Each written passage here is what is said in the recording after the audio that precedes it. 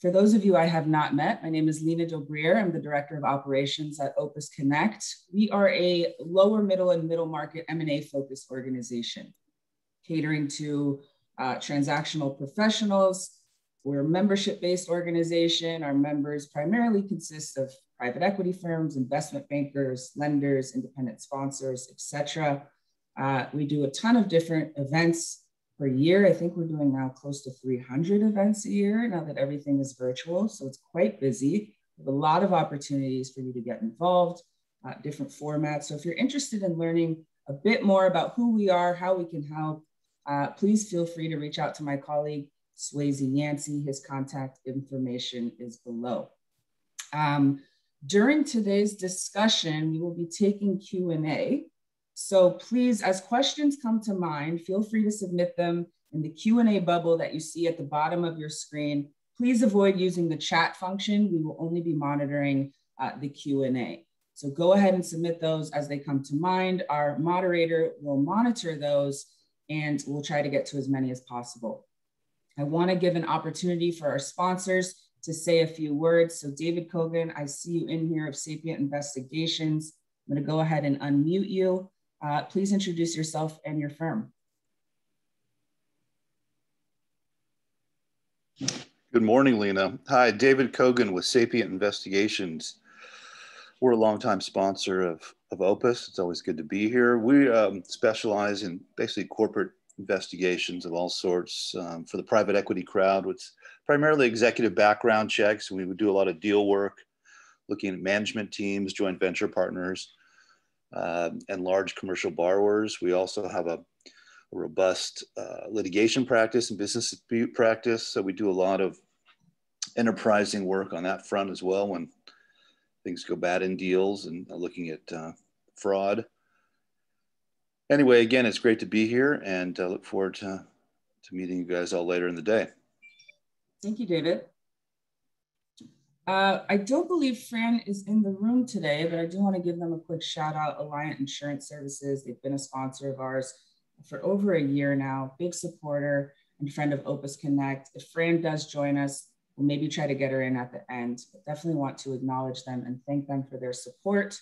Last and not least, Carollynn Callari of Callari Partners. She's going to be our moderator today, so we will wait until we get to her introductions. But before we do, we have two poll questions that we'd like to ask of everyone. I'm going to go ahead and launch the first one. Please don't be shy. We want to know who you are. Independent sponsor, investment banker, capital provider on the debt side, capital provider on the equity side, service provider or other. Let us know. It'll give our panelists also a good idea of the breakdown in the room.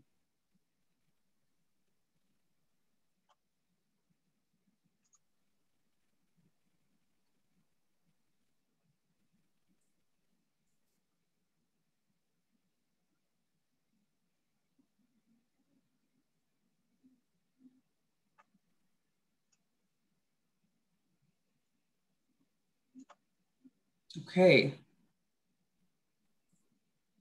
So those of you who shared, 7% independent sponsor, 7% investment banker, 21% capital provider on the debt side, 16% capital provider on the equity side, 19% service provider, and 30% other. Maybe we'll need to expand these a bit so we can understand better who are the others. But we'll go ahead and launch the second question. And this is around in-person events. We are seeing a growing appetite from our network to get back into in-person events. And we want to know what your level of comfort is around that. So now, maybe after September 2022, or you're comfortable from the comfort of your home, let us know. We'll give it 20 seconds and we'll move on.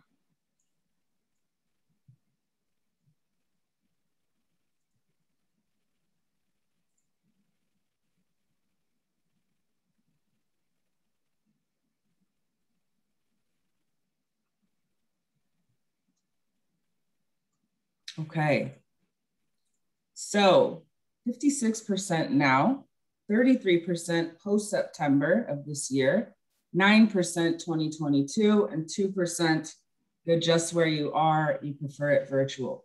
This is interesting information for us to gather, so thank you for participating in that. Without further ado, I would like to introduce today's moderator, Carollynn Callari of Callari Partners. Carollynn, the floor is yours. Good morning. Thank you, Lena. Good morning, everyone. Carollynn Callari with Callari Partners. Callari Partners is a boutique law firm that was founded by former big law attorneys. We provide big law services to the lower and middle market, and we help investors, owners, executives to navigate various legal issues, serving as outside general counsel, M&A services, both healthy and distressed, corporate restructuring services for all types of constituencies that are involved with a bankruptcy.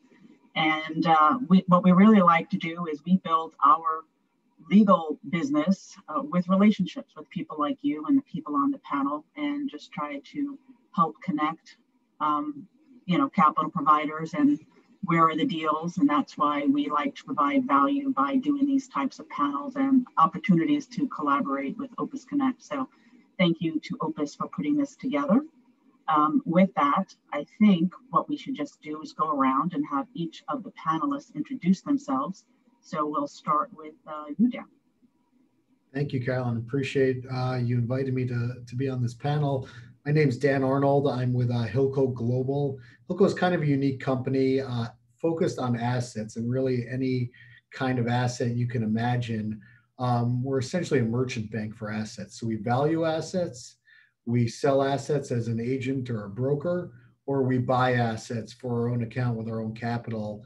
And when buying them, we either buy them to liquidate those assets, to operate companies in different ways, or to redevelop or repurpose assets, particularly on the real estate side. So a pretty broad array of businesses based in Chicago with about 650 people across the world. I sit at our holding company and work across all of the groups at Hilco. Thank you, Dan. Lori?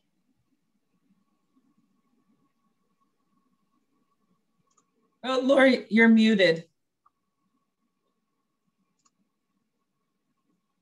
Sorry for that. I'll start again. Good morning, and thanks everyone for joining. Thank you, Carollynn and Opus Connect, for inviting me to speak on this panel. I'm Lori Beers. I'm an investment banker at Cowen, and I head up the Special Situations and Restructuring Group at Cowen. We typically are mandated both on behalf of companies and investors in restructuring and distressed M&A situations. Some of our recent engagements on behalf of companies include Carlos Pasta, Visus, which was a specialty football helmet manufacturer, sorry, there was another one I was going to mention, but I can't remember it. On behalf of investors, we represented the official equity committee in Garrett Motion and are currently representing the ad hoc committee of equity security holders in the LATAM Airlines case. Thank you, Lori. Paul?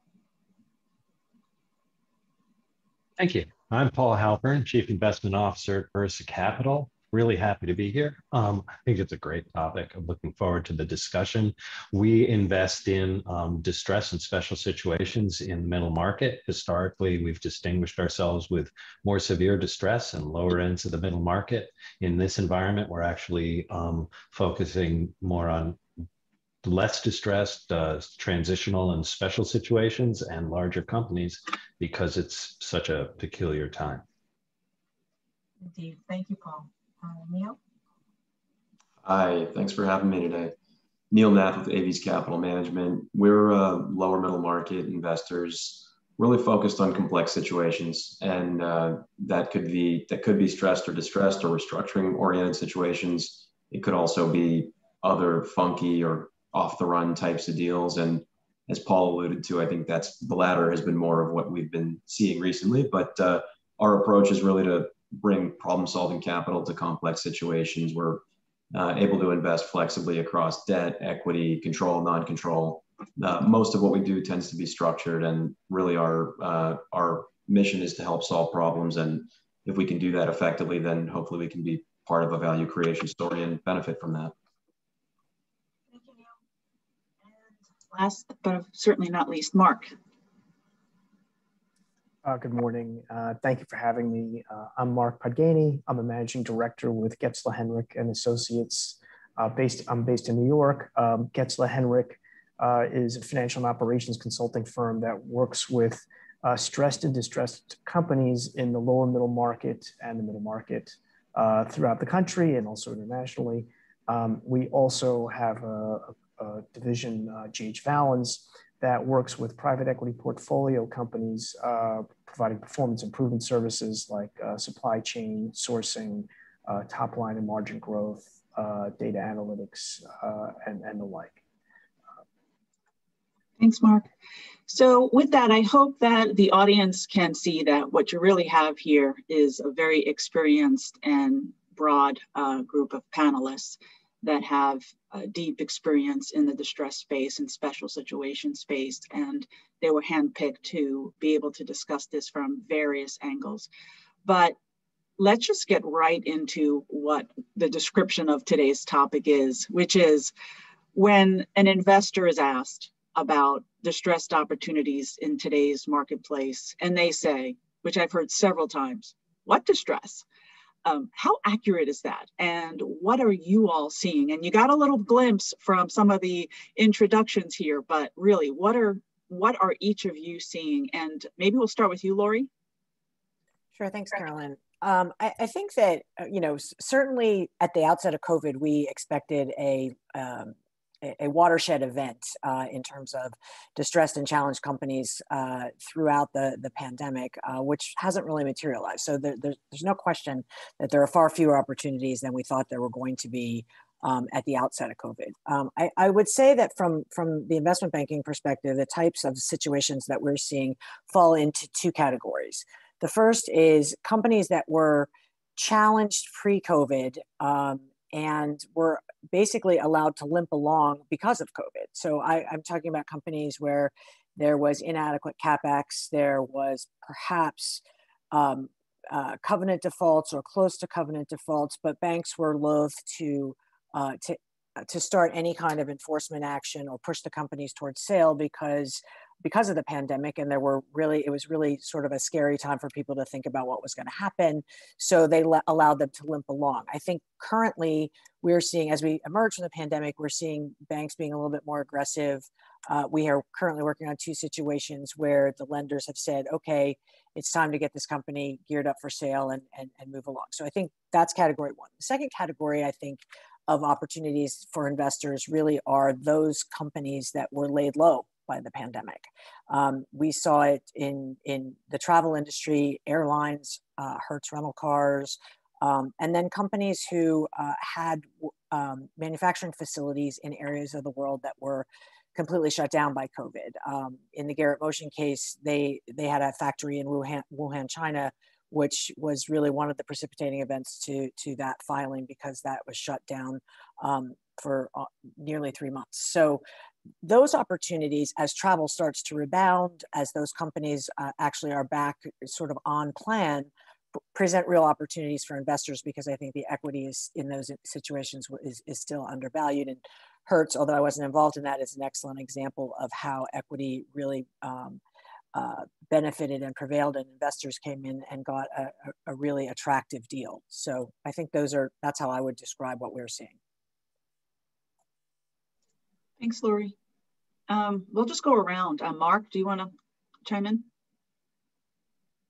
Sure. As Lori said, it's muted today. There isn't as much distress as one would like, but there are sectors where you do see distress. There's healthcare. So there's a number of industries where there's long-term restructurings in place, and will go on for years. Healthcare, retail, oil and gas, commercial real estate, higher education. Those are all industries where we're seeing distress. We're working with clients, and they're long-term restructuring plays. And of course, there are other, there's the particular company that just has distress that's particular to itself, not necessarily an industry, but there's always an issue that comes up that results in distress or stress of some sort. So we are seeing sort of the one-off company here and there that is having issues. So that's kind of where we're seeing distress for the most part today. Okay, Dan?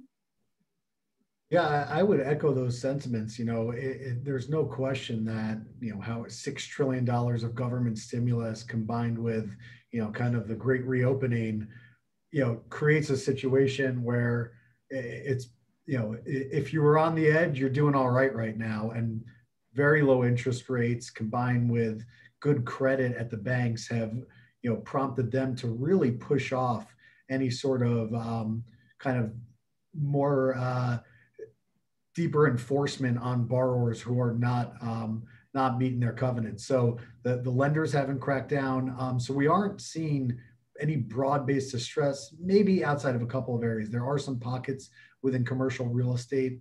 I'd say commercial real estate outside of industrial specifically, because industrial is still very strong. You're seeing some stuff, but look, through the pandemic, you did absolutely see pockets of distress. We saw a lot of activity in retail. We saw quite a bit of activity in energy. And I think you'll see, as Mark said, one-off pop-ups coming into play as things materialize. We're working with a parking company right now. So, again, on the commercial real estate side, and then individual deals that pop up just because things always happen at specific companies where you can find opportunistic paths to do something. Thanks, Dan.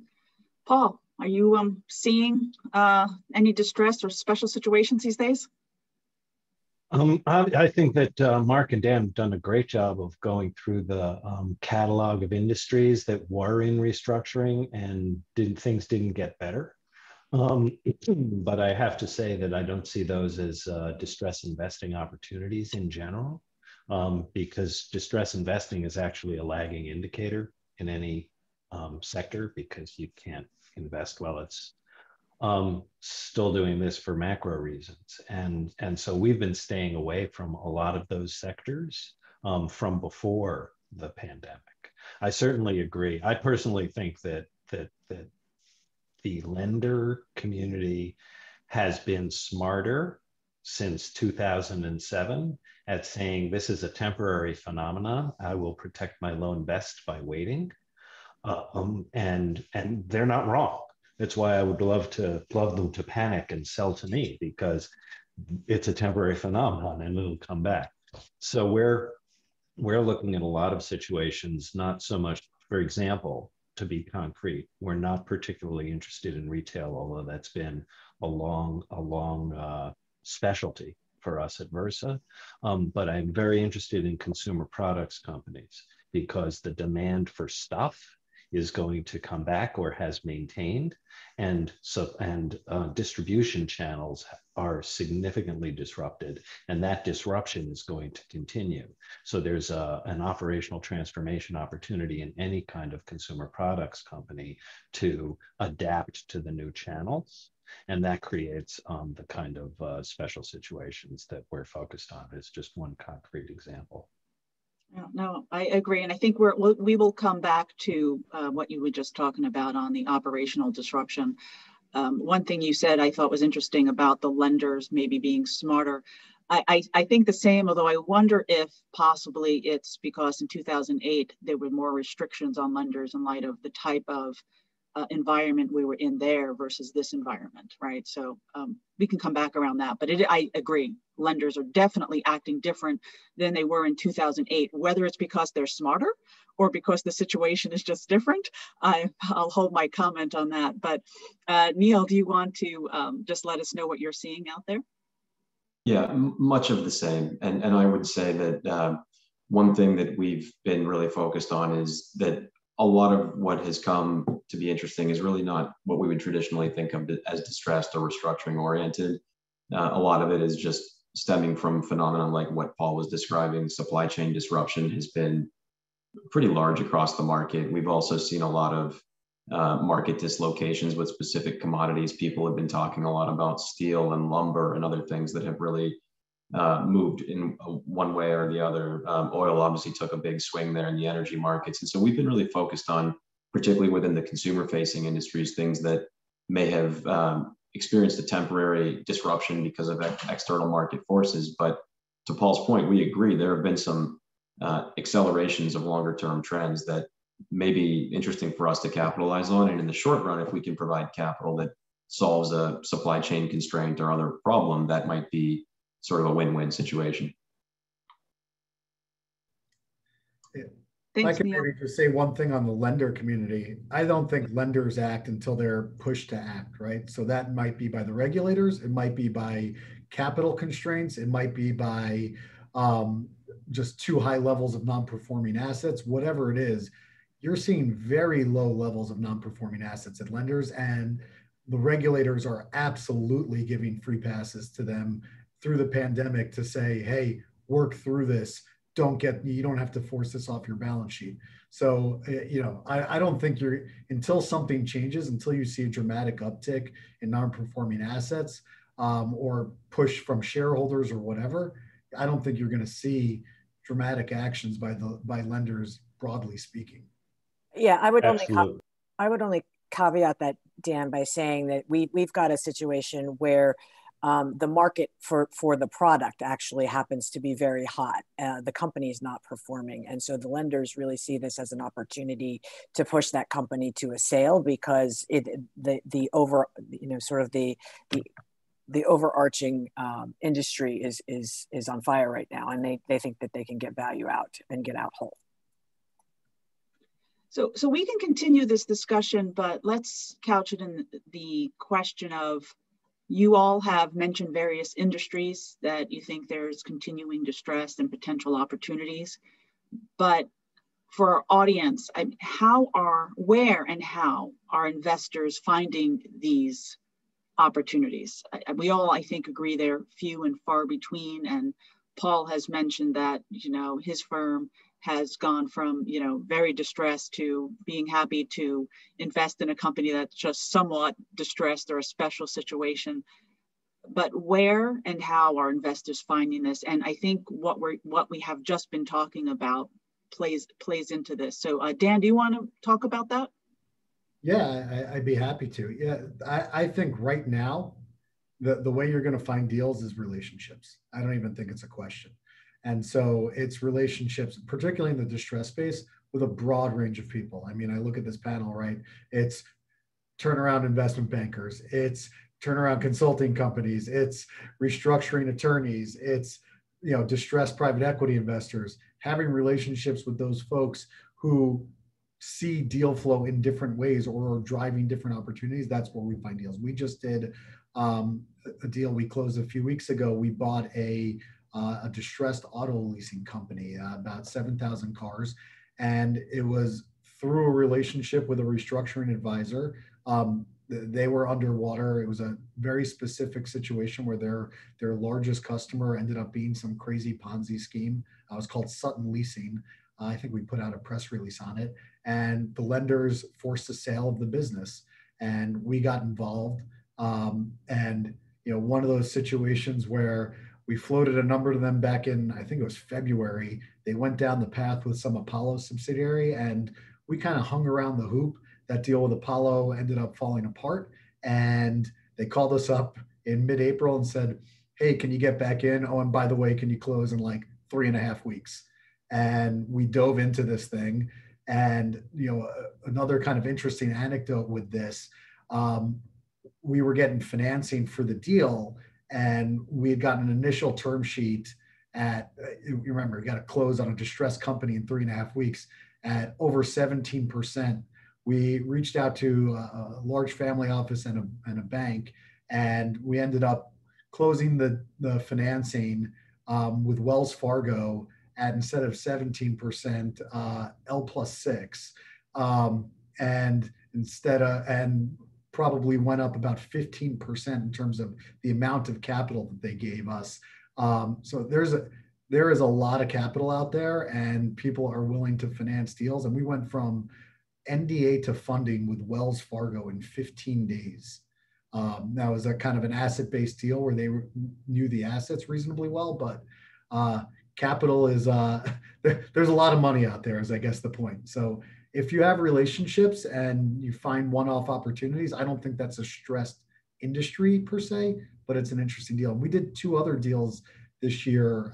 We did 2 energy loans, which if you would have asked me a year ago, would Hilco be doing energy loans? I would have said no way, but it was a stress base. I don't think those deals come to us now, but a few months ago when oil prices were much different, it was a different scenario, and we were able to do 2 sizable energy loans within Hilco, which is a kind of an interesting thing. So you got to be fast and you got to be opportunistic. Absolutely. I think I'll just keep myself off of mute. Who else wants to follow up? I absolutely agree. Sounds great, Dan. I'm hearing relationships. And in these situations, you really need to think outside the box of your comfort zone and look at areas of opportunity outside of what Hilco normally would invest in. And they invested in that and being able to be nimble on this. Anyone else want to add where I would finding deals? I would add, Carollynn, I agree that it's relationships. I think particularly, being close to investment bankers, because we see them from our industry groups. So I see my deals, we go to market with deals that our industry groups have identified as being a challenged or difficult transaction. So they come to us that way. But to really underscore Dan's point, we just finished the sale of Carlos Pasta. When we took that company to market, just to illustrate the lack of opportunities in this space, we had over 80 indications of interest in the company. And ultimately, the buyer was not somebody that we identified as being in the lane. It was somebody that really was an outlier, that was doing that was really a company that produced gluten-free foods, that was adding a pasta capacity. And so it wasn't something that we thought would be a natural fit. So I guess the point is, you sometimes you have to scratch beneath the surface. It had a great manufacturing facility, and they found that there were synergies there for them that they couldn't build.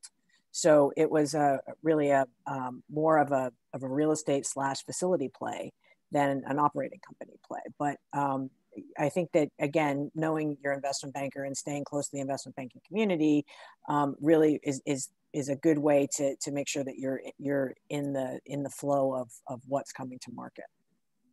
Absolutely. I would add, Lori made a good point about industry groups. I get Lori's emails every week about what's going on out there. And if you have deep knowledge in an industry, you really get to know who the players are and where the issues are, and you're connected. If you don't have a deep connection to industry or industries, then like your investment bankers, your turnaround firms, who may have specialists in an area that are really close to the dynamics and can kind of hear about things early on, kind of the rumors and those kinds of things that you don't see. The other thing I think is research.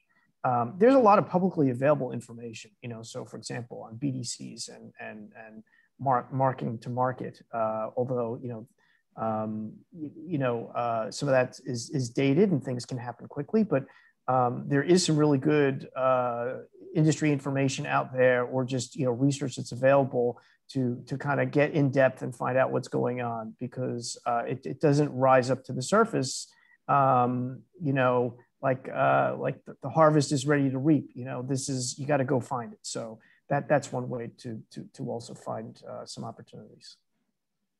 Yeah, I would just add that, as we said, lenders have been patient. They've allowed amendments, extensions. In some cases, they've extended more capital to provide runway. And I think part of what we've seen, and this really is consistent with the relationship point, is that over the last year, there were opportunities we thought would have been actionable 12 months ago, and they weren't at that time. And then we thought they would be actionable 6 months later, but somebody stepped up. It was a lender or it was an existing investor, and it still wasn't actionable.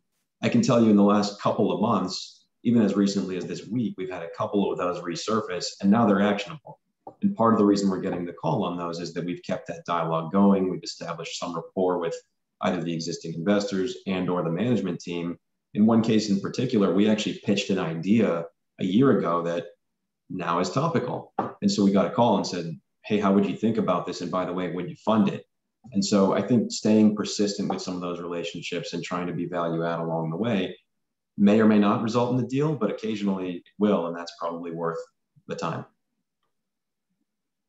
I agree. What isn't happening, as Dan described, much faster than usual is happening much slower than usual. The time case in general is off because the environment is so peculiar. All right, so we're going to continue this, but what I want to try to focus on is we've heard industries. Let's just kind of recap for where we are, right? So the first thing I'm hearing is there are certain industries / sectors that are potentially having distress based on various things. And what Paul, and I think it was either Neil or Dan started to talk about before, and I know Mark is very familiar with this, is the fact of you have certain industries where you're going to have this demand surge, but you're going to have operational issues. So let's try to summarize here where we're seeing and thinking and how investors are finding them. Yes, relationships and research and having to be outside your comfort zone. But to recap, where are we seeing these industry-wise? I know you said it before. I just want to try to recap it for people. We're hearing, because I have one question in the box here. Are we seeing it? Let me say it differently.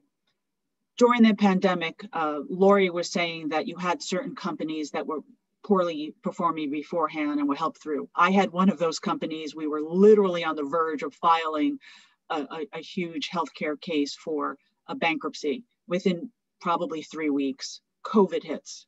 Instead of causing the demise, all the funding helped them survive their cash crunch. So they are doing fine now. And so we had that kind of situation.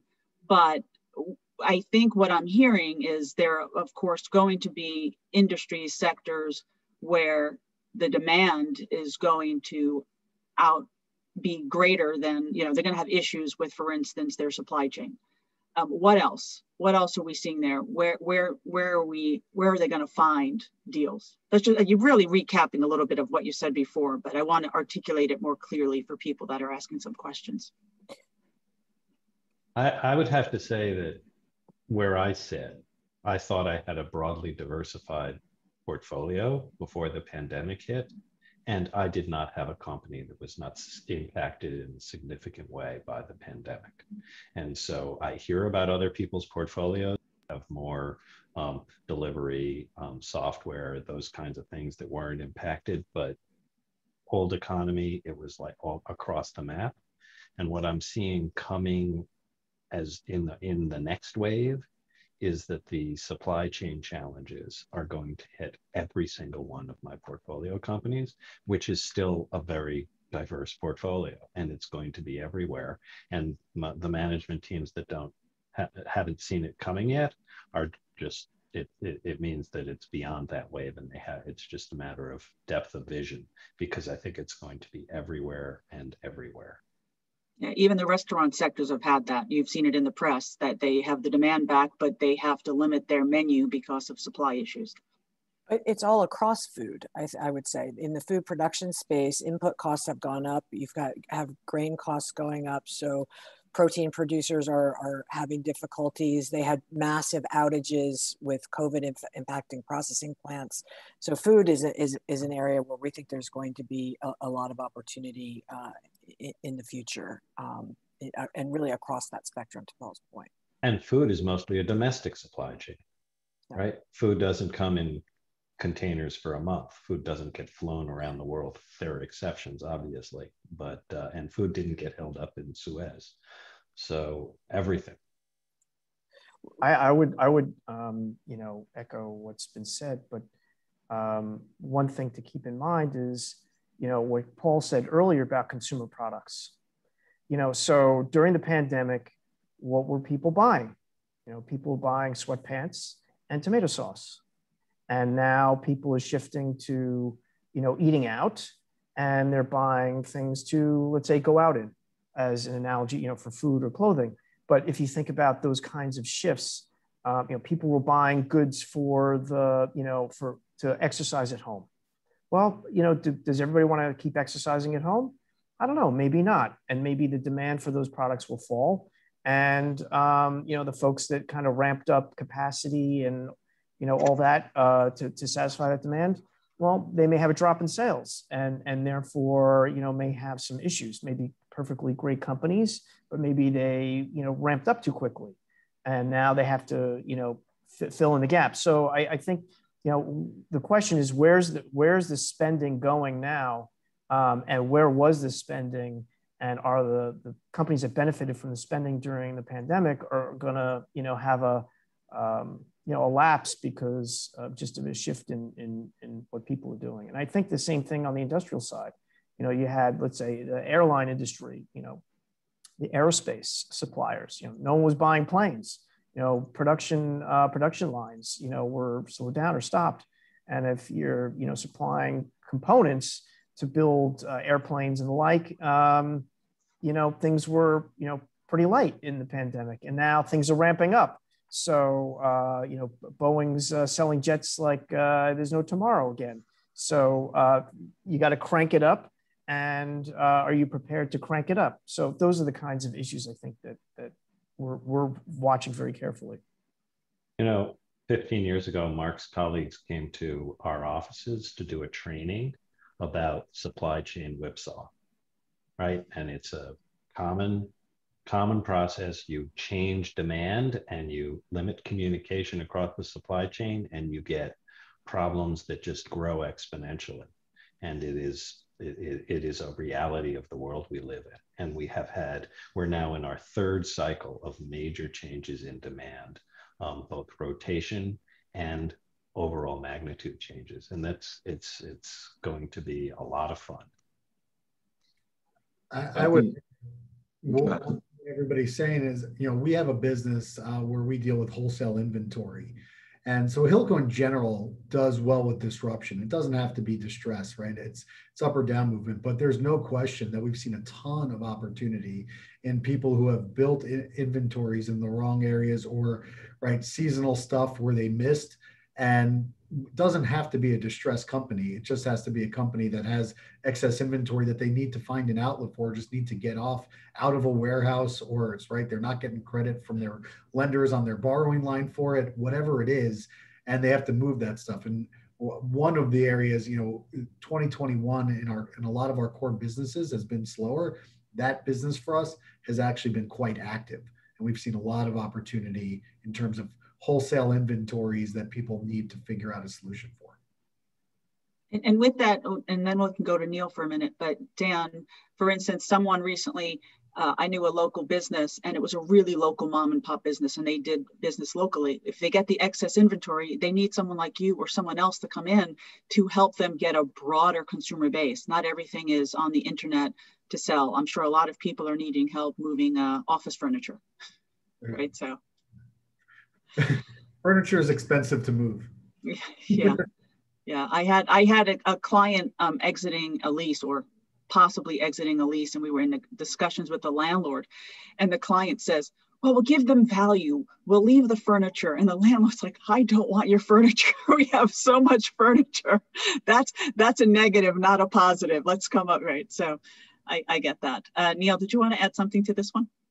Yeah, I would just say we went through the exercise at a couple of different points in the last 15 months of trying to look a few layers deep in the supply chain. So for industries like aviation, hospitality, restaurants, brick and mortar retail, all places where we've spent time, we looked a few layers deep in the supply chain to say, everyone's aware that a hotel might be experiencing distress, or a shortfall in demand, or an airline may have experienced it for some time as well. But as we looked at the suppliers to those companies, and the tier 2 suppliers to those companies, we found a lot of opportunities. And those are some of the ones that have persisted over the last 12 to 15 months, as demand in some of these pockets of industries have not quite come back yet. And so these sort of persistent needs to try to address the problem, but the battle of not being willing to address it yet is starting to come to a head, where as demand has not yet fully rebounded, ultimately there's got to be a reckoning where a solution has to be implemented. So a few of our interesting opportunities have come from that second layer of supply chain analysis. Okay. So Neil, we'll stay with you for a minute. And when we're delving deeper, as we see an industry and then we see a sector and we see, supply issues being an issue, how do you determine when there is real value in a business? Where in the capital stack maybe, is the value to invest in, how you should invest? How do you start getting into the details of the opportunity? Yeah, great question. I think some of the initial analysis is the same as with any type of investment, right? Are there fundamental reasons for this business to exist? Does it have meaningful brands? Does it have customer loyalty? Does it have some IP or some differentiated value proposition that make it a special and unique company? I think those are things you still want to check the box on. And then you have to ask yourself, why, how did we get here and why? What was the cause of the issues that this company is facing today? Were they external, market-wide, temporary disruptions or dislocations that may be aberrations in the longer run, or were they more self-inflicted and company-specific? And then you've got to look at that and try to peel back the onion on, is that something that can be solved? I think part of how we look at if these situations are investable is to determine what is the need. Number one, is it a liquidity need? Is it a change of control? Is it something else? And number two, can we solve that need in a manner that provides us with enough margin of safety or cushion to what the real intrinsic value of the company is? And the reason we look for that is because with distress, with special situations, more often than not, unexpected things arise. And you can't plan for all of those because these situations, to Dan's example, are sometimes moving very quickly. There are a lot of moving pieces with different, maybe creditors, investors, et cetera. And so part of how we look at these is, can we solve the problem at a point in the capital structure where there's enough margin of safety from an enterprise value junior to us that we can withstand a shock in case we got it wrong in some way or in case we missed something?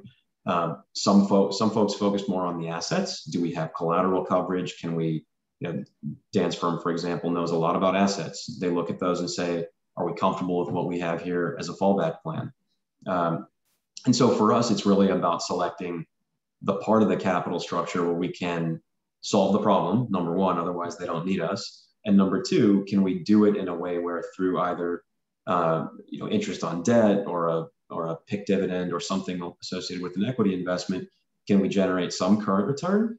And then do we think there are longer term reasons to rebound to a place where there's real equity value? And if there is, then how do we help create that outcome and how do we participate in that outcome?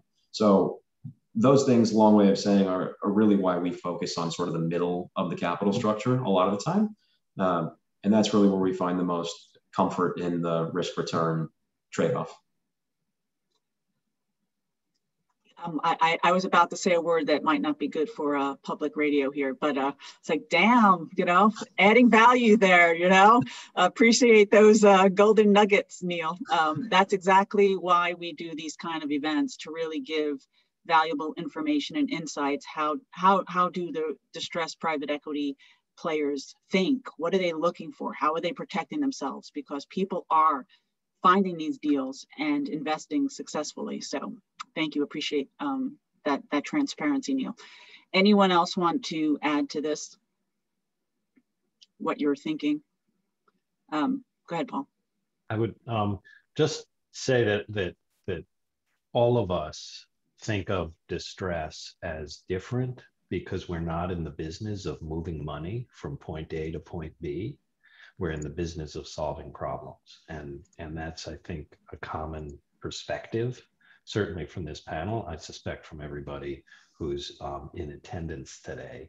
And what that means is that when we're looking at valuation, we are applying both an understanding of the real volatility from the risks and changes that are coming, but also we are extrapolating. We're not looking at the historical value, we're looking at the present situation and the response to those changes, and that differentiates.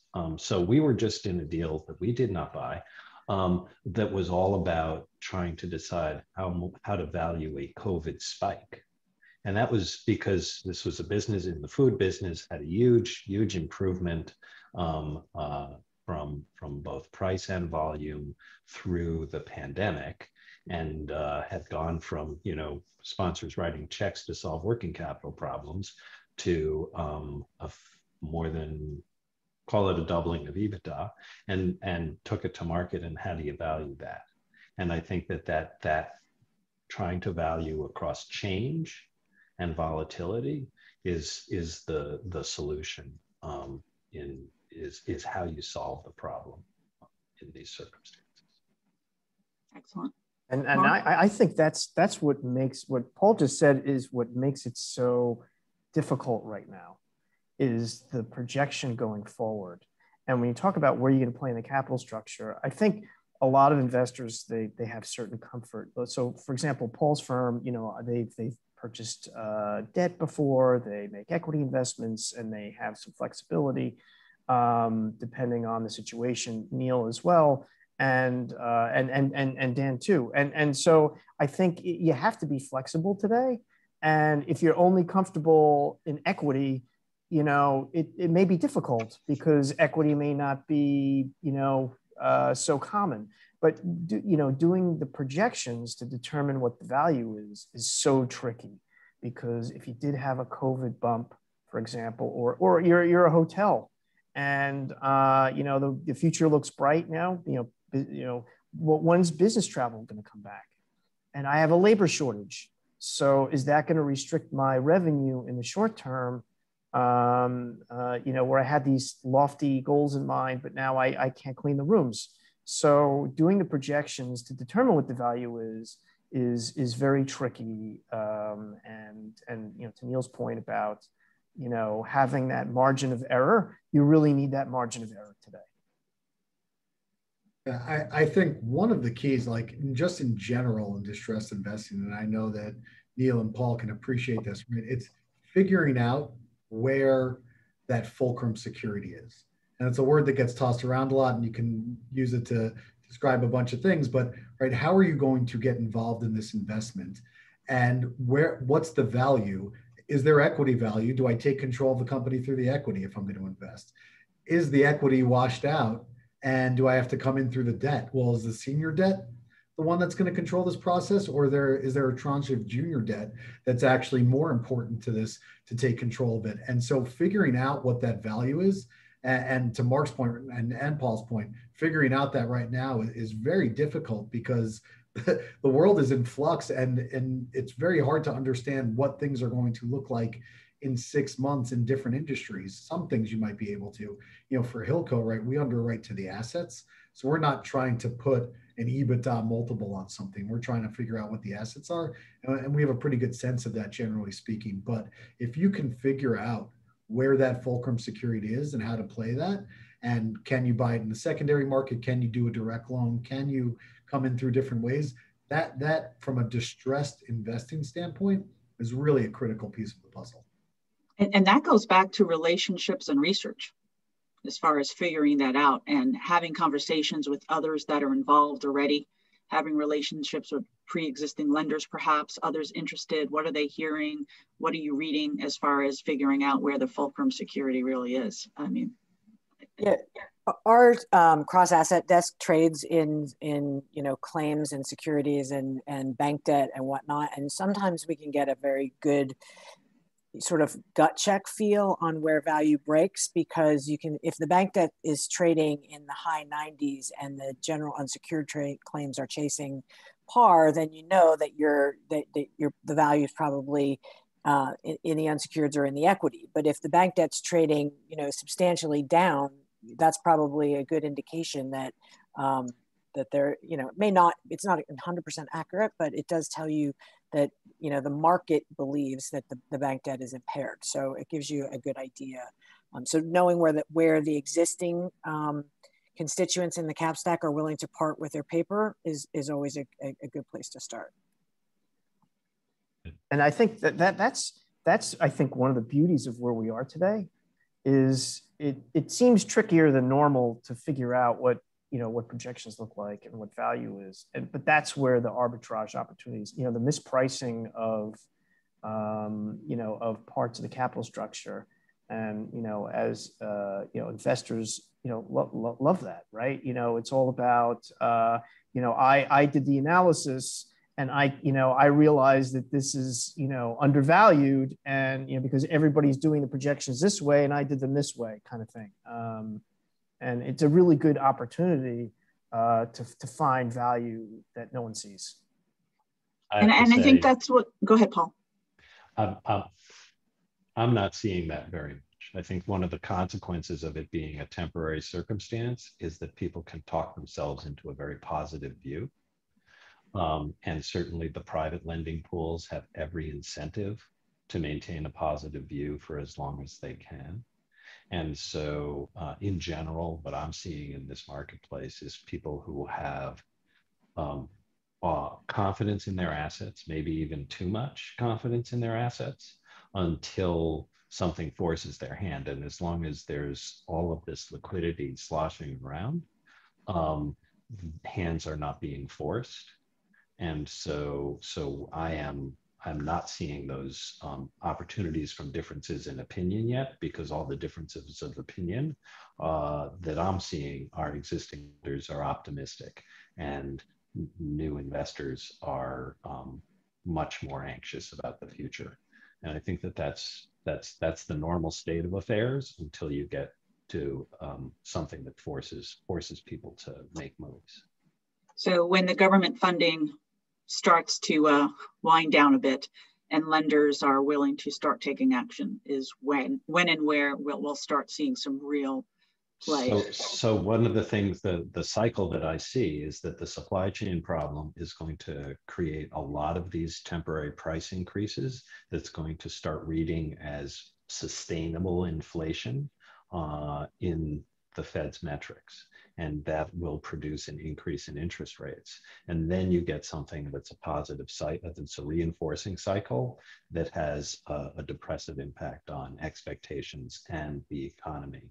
And that's where that's the combination that's going to create the turn, not this year, not next year, but in, I would say 23, 24. And that's why you're Chief Investment Officer at Versa. There you go. I want to cover a couple of more things.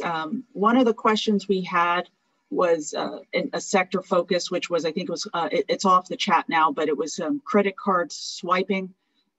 Does anyone, they were hearing that maybe that was an industry that's starting to go up and is undervalued. Does anyone have any insights in credit card swiping business? Okay, so not something that anyone here is hearing as a hot, distressed industry. Let's turn to some fintech in general is what's still in growth land, I think. Right, and so that may be good opportunities there if people want to invest in that, even though it's not necessarily distressed. It just may be a growing market, I think. Right. Let's turn to real estate because that's a hot topic and various things have happened recently. Anyone can take this. Want to start us off, Mark? Yeah, sure. I think, real estate's a very diverse market. There are different segments. There's industrial and multifamily, hotel, retail, et cetera, and others. But I would say, and people are very familiar with this, but the two key areas right now are hotels and retail. With office, potentially coming. With hotels, as everybody knows, they were closed for a period during the pandemic. And even at the end of Q1 this year, there were still a number of luxury hotels that were closed. So, business travel has been slow to come back so far, which is stretching out the recovery. And, the longer it takes for a hotel to kind of get back to where it was with its capital structure, the more opportunity is for an issue to arise like, I've used our interest reserves and I don't have any more money left.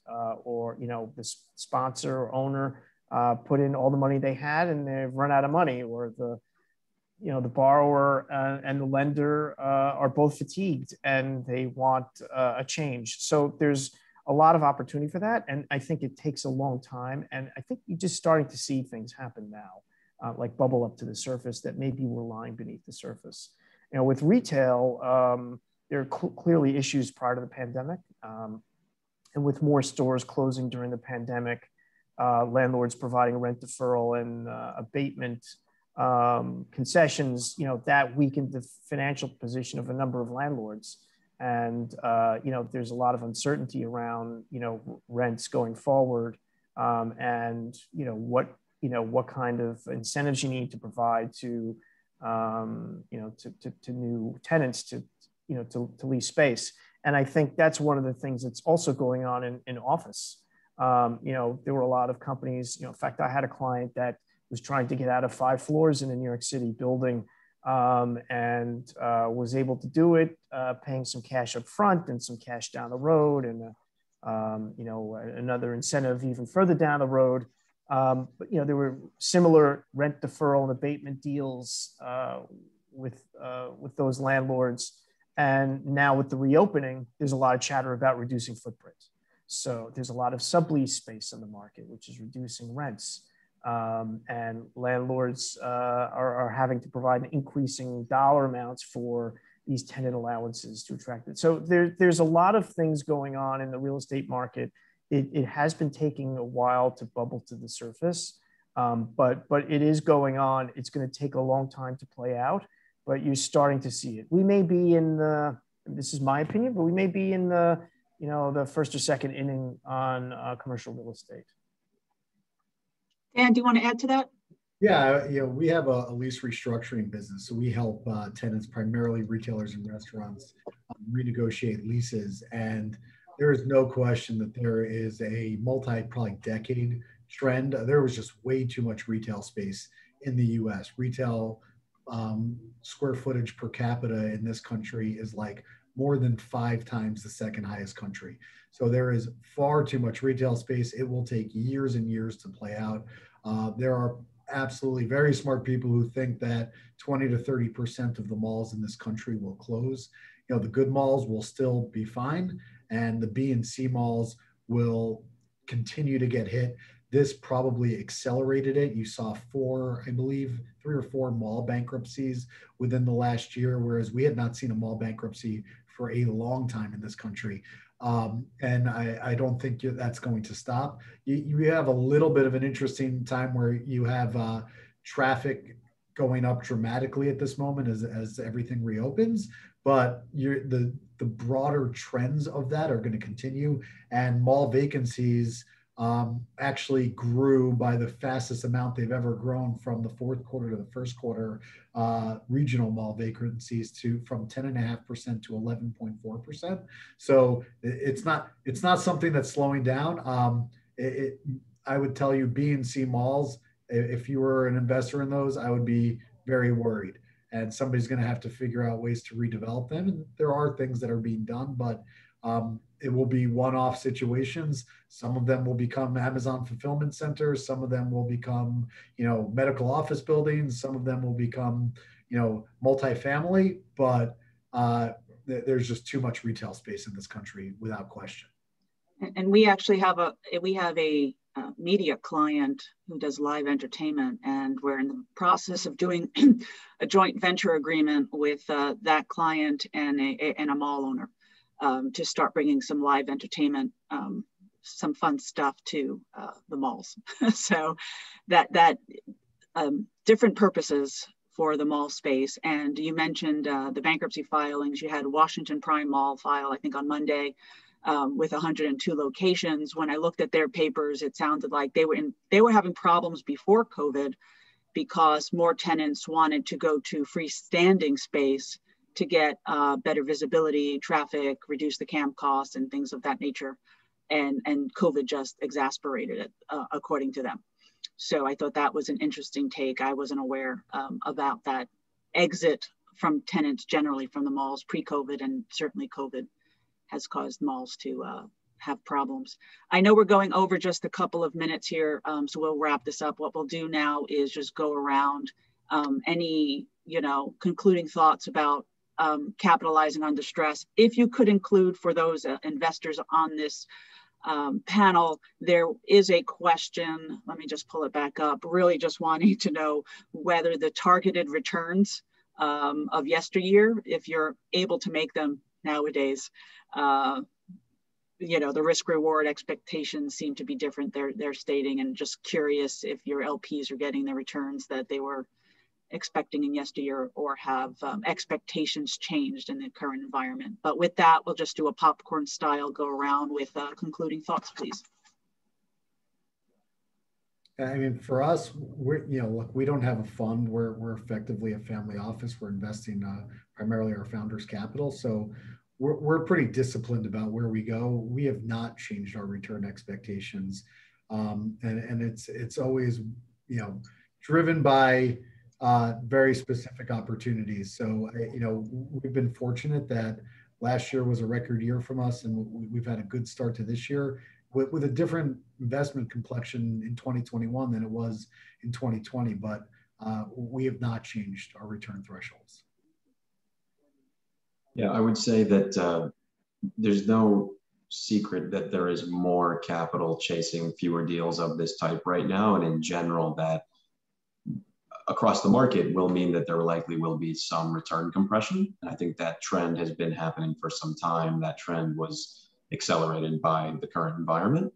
I think what we try to focus on and where we really spend time is trying to be creative and find tricky situations that might not fit the box for more traditional investors. And if we can find those situations, which is really what keeps us busy, then we're still able to hit our target returns. And to date, we've been able to do that. And so I think our focus is really on creative sourcing.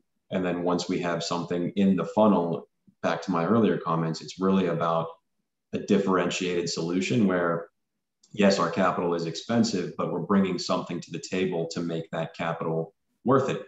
And so, so far for us, that's been working. I would just add, I think the key here is to pick the right spot. And what I mean by that, it's pick the right industry, pick the right part of the capital structure, and do the work around it to find it. There are opportunities out there, no question, they're fewer and farther between. But if you do the work, I don't think that you need to adjust your return expectations. I think you can get them if you make sure you're in the right spot in the capital stack.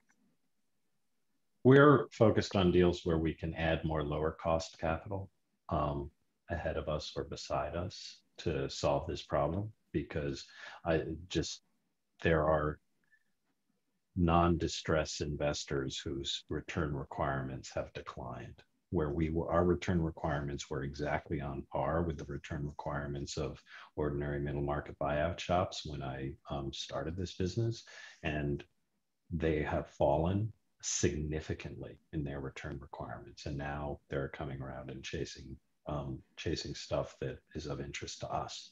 So that the answer to that is to partner with lower cost capital so that we can keep our investors engaged.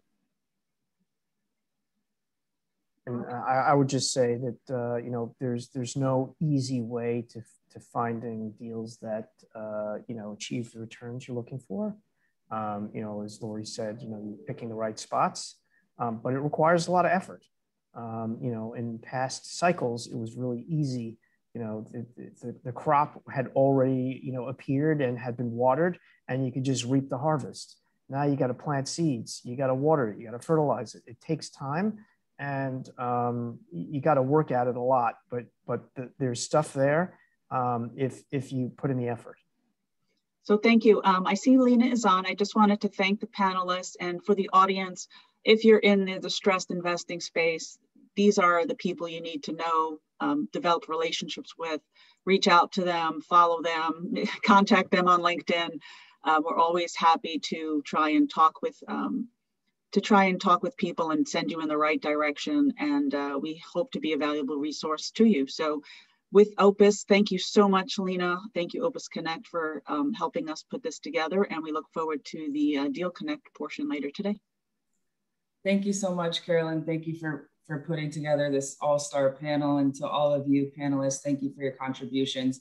I hope that the audience found value in today's discussion. We want to thank you all for joining us as well. And of course, to our sponsors, thank you for your support. We do have a bunch of events coming up. Two notably in June, we'll have a middle market webinar next week, and then a fireside chat with Lori Torres, who recently sold her company for $100 million. We'll review her entrepreneurial journey. So stay tuned for more info on that. If you are participating in today's one-on-one meetings, you're going to want to log out of this link and log into the separate link that was circulated yesterday. If you have questions, of course, reach out to the team. But again, thank you all for participating on this panel. We hope everyone stays safe and healthy, and hopefully we'll see you in person soon. Thanks, everyone. Sounds good, Lena. Thank you, Lena. Thank you, everyone.